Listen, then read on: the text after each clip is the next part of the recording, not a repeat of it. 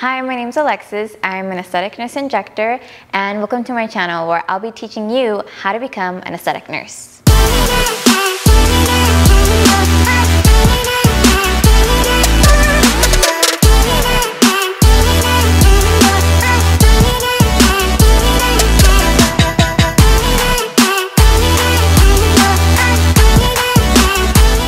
I've been in the aesthetics industry for over 10 years.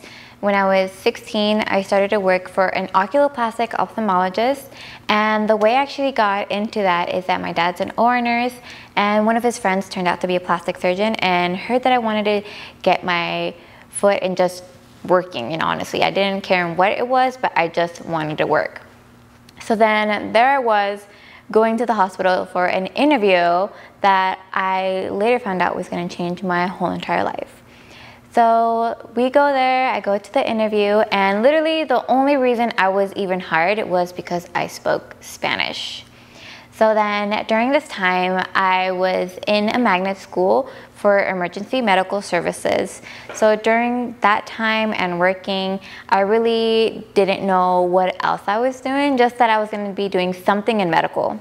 I graduated high school, I graduated as an EMT, and then doing so, I really wanted to do something in nursing since my dad already set that foundation on for me. So doing so, I applied for nursing school, I got in, and a coworker of mine actually applied at the same time that I did, and we got into nursing school together. She was later telling me, "Hey Alexis, why don't we become aesthetic nurses?" And I was like, "What is that?" Later on, I was talking to my doctor about it, and I worked my way up from being a file clerk to being his personal assistant during getting Botox ready, getting the fillers ready, even during procedures like under eye procedures, eyelid procedures, I'd be helping him out. During nursing school, I started to build my social media page, and it was directed more for nursing students. This really opened up a lot of opportunities to me. I was able to have brand collaborations with NRSNG, which is now nursing.com, and as well with different other companies like Latina RN. Fast forwarded to my last semester of nursing school, I had in mind what I wanted to do, and I was going to be working at a hospital and then from time to time doing aesthetics. So during that time, I applied to the hospital of my dreams for the unit of my dreams. And I was so excited that I got the job right as being a new grad, or not even graduating yet. And moving a little bit forward, I really postponed my aesthetics. I wasn't doing much with it. I was intrigued with it, but that was it. So I passed my NCLEX, did the whole shebang, and I started working on bedside. You guys, it was such a rude awakening for me. The healthcare, as we know nowadays, really has shifted, which is why a lot of people, such as yourself, is watching this video today because you want to become an aesthetic nurse the same way I wanted to. After I left bedside, I felt really lost because that's it. That's what I wanted to be. I was in the neurostroke unit. I was in the hospital of my dreams. I was helping people out, but I was just not happy. And sad to say, my license was at risk because of the unsafety environment that I was placed at. I immediately started looking at other job opportunities. I applied for a surgery center that the doctor that I used to work for, he still did surgeries there. And right away, I was hired because of my prior background in basically plastic eye surgeries. So I was still being exposed to the aesthetics, even though I wasn't really face to face with it as often. I would be talking to the other doctors there, and they were like, "Hey, come on in when we have plastic eye surgeries, you can see how we do them." I'm like, okay, awesome. I need to go ahead and be doing this. So then if I was done pre-opping, PACU and all that, I'd still be doing that. But I still felt something was missing. So during this time, I took it to do research on aesthetic courses because I needed to do something for myself. And bam, I wasn't lost. I was forgotten. I remembered what was the reason that I was doing any and all of this. So I still was at my surgery center because I love the medical aspect of being a nurse, but the whole aesthetic version of it just opens up a whole new passion for me that I already had. So after doing careful research, I found the aesthetic course that I wanted. It was a 2-day course. It was a comprehensive course. That being said, it was neuromodulators such as Botox and Dysport and dermal fillers as well. And it would just be in the basic areas. Basic areas is just gonna be cheeks, and it's gonna be lips as well. It's usually when they get you started with. The course itself was about $4,700. So I'd rather be telling you the price so you guys can be well aware of what your investment is gonna be. Because yes, even though aesthetics is something very glamorous to be a part of, it's also basically a part where you need to be investing a lot of yourself in your education, because just this one course isn't going to cut it. It's usually going to be a multitude of classes and education, whether it's being here, wherever you're from, if it's going to be online, or if you even have to fly out of the country, which there's a lot of courses that do that. Let's fast forward to about a week or so before the aesthetic course. I was looking up their social media. I was looking at the other teachers, the med spas, literally everywhere. I started to follow them. Doing this really helped me out a lot, because some of these med spas, some of these injectors started to follow me back. And if you guys are interested in that, I can go ahead and put up a video as to how to build up your social media, whether it's Instagram, TikTok. I started off with Instagram because that's usually where all the other injectors would be. So that way, when you're ready and you're prepped, you already have a pretty good following, as well as it's another way of having a resume. And that's one of the things with aesthetics, you guys. It's not just a paper resume. They also look at your social media as well. Okay, now finally, it's the day of the course. You guys, I am a very nervous wreck. I'm very to myself, I'm very shy, but I told myself, girl, you better flaunt it. Like, it's now or never. I really wanted to go ahead and promote myself and market myself, even though I was a brand new nurse, first of all, and very brand new to the injections of me actually performing them, because my whole entire life, I was prepping the patients, but I really didn't get to perform these procedures on them. First day comes, right? And we're doing an icebreaker conversation starter. We're all going around and we have to say our name and our background. I kid you not, I was sweating buckets. Well, if I could, I really can't sweat, but that's besides the point. So then it was my turn. I was sitting more towards the back, and I didn't know that right behind me were all the nurse trainers and injectors. I thought I was the last person.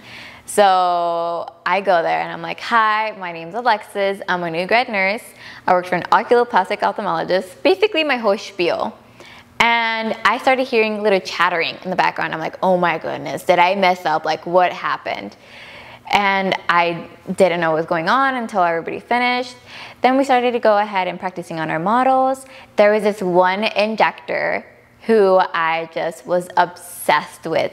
The vibe she gave, the way she had her aesthetic eye, and how she taught. Literally best teacher ever, which fast forward, she turned out to be my boss now. After I had finished one of my models, I went ahead and I started to see my other friends that I made there and just try to make as many connections, whether they were students or injectors. So I was going ahead and taking pictures of the other injectors, and they were doing the same for me.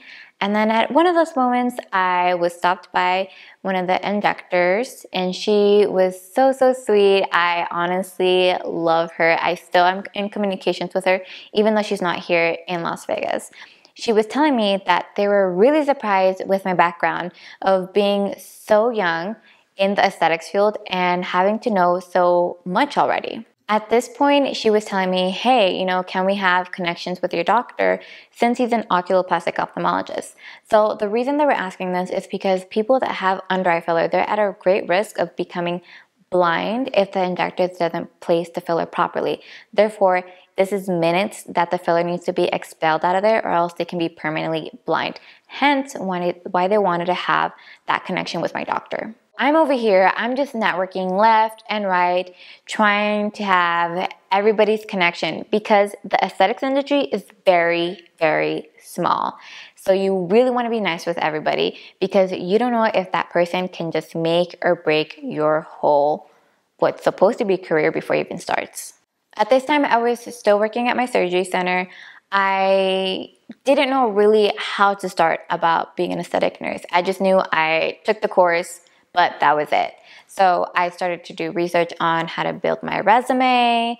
I did follow all these injectors, and I was in communications with them here and there, but not as frequently. Just a little double tap, a little heart here, a little heart there. So during this time, I was also watching videos on YouTube. I was looking on Indeed for any job opportunities, as well as how I said and mentioned prior, all the med spas, usually they post on their social media when they're going to be hiring. And it's not just like other jobs where you just go on Indeed. You literally have to look everywhere for an aesthetic nurse job. So you guys, I was so desperate. I was looking high and low for aesthetic jobs. And then I got a DM from a med spa. And you guys, when I tell you trust your gut, you trust that lonquita. I do not care. You trust it. This med spa messaged me 2 weeks later, you guys, was shut down for illegal activities. I wanted to work for aesthetic nursing and all that, but not that bad that was gonna happen. So always trust your gut. I get a message and it's one of the injectors that I trained with. And she wanted to know more about social media. But I told her, hey, you're doing really good. Don't put so much pressure on yourself. And she said, hey, I'll help you out on aesthetic nursing if you help me out with social media. I said, bet, let's do this. So time was time. She gave me tips and tricks. And with her own med spa, she was trying to talk to them, put in a good word for me, just so I can apply or even have an interview, because that's it. After that, I'm set. I was also going on LinkedIn. I was messaging different med spas, literally everything, anything that I can do. So fast forward, it's been, I don't know, like 5 months, nothing at all. Then I start talking to one of the reps and I told her, hey, do you know of anywhere that's applying? Because you guys, reps are your best friends. They know. So she didn't have anything in mind, but she said that I can do free CEUs. So please get your reps information so that way you can go ahead and get these free CEUs. You can get free training online that literally it's right there for you guys. Then I go and I talk to the doctor that I used to work for in oculoplastics, and I told him how discouraged I felt. He's like, Alexis, what are you doing? You can just rent one of my rooms. I was like, oh my goodness, this is perfect. I'm gonna do this. Even though I'm brand new, I can totally do this. I'll start building up my clientele. I need to go to see what do I have to basically get done, because each state law is different. I really recommend what you do is go on AmSpa. They have all the state regulations that you need to follow per, if you're going to, I don't know, Texas to Nevada to California. They have everything there for you. I'm here, I'm building up my LLC, my husband's helping me out, my family's super excited, but it is so nerve-wracking because I'm brand new. What is a brand new person gonna be doing opening up their own little mini med spa? It was pretty crazy, you guys. I get a text from my reps and she's like, hey, are you still interested in working for somebody else? I said, well, yeah. I get a job opportunity, go to the interview, I get an offer letter. The next day, I get another med spa that DM'd me that wants me to work with them. I go to that interview. Another day goes by and another injector said, hey, apply here, let's do it. And that same injector was actually one of my trainers in my prior, the one that I did. At this point, I have 3 offer letters and I have to pick, which by the way, you guys, I get really nervous in picking. So what I did my pros, my cons of everything, talking to my husband left and right, talking to my mom, my dad, literally everybody, trying to see what was gonna be the best outcome. And I went with the med spa that I did while still working at my surgery center. So we were doing this for a couple months now. I was so ecstatic. I was so happy that I was doing more additional training that they provided. And then I started on my own. Now that I started on my own, I was able to pick up and basically make my own portfolio. So I did my own befores and afters. I messaged the clients and I said, hey, is it okay if we can go ahead and post these. You always want to get permission. And if your clients don't feel comfortable, I would recommend either going to Vanessa Lee. She has an amazing podcast. She has amazing consultations, as well as her psychology behind aesthetics is beautifully done, where she teaches you how to go ahead and have the clients agree to having these befores and afters.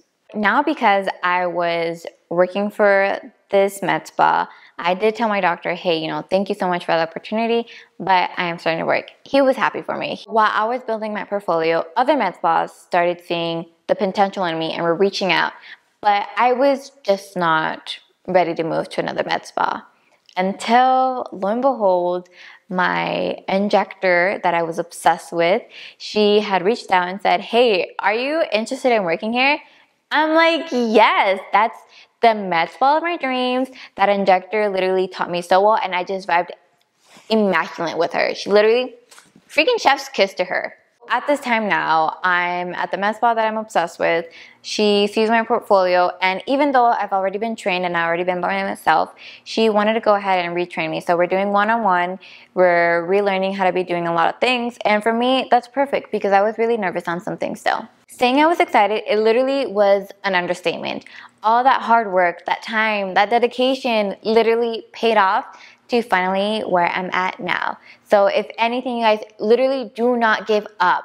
Is it hard? Yes. But then everybody would be able to do it. Aesthetic nursing is not as easy as it seems. There's so much more behind it. Yes, it's going to be giving you a time or a break from the bedside, but if you really want to be a good aesthetic nurse, that time, that dedication, the psychology behind it, you really want to be very passionate about this, which is how I'll be helping you guys.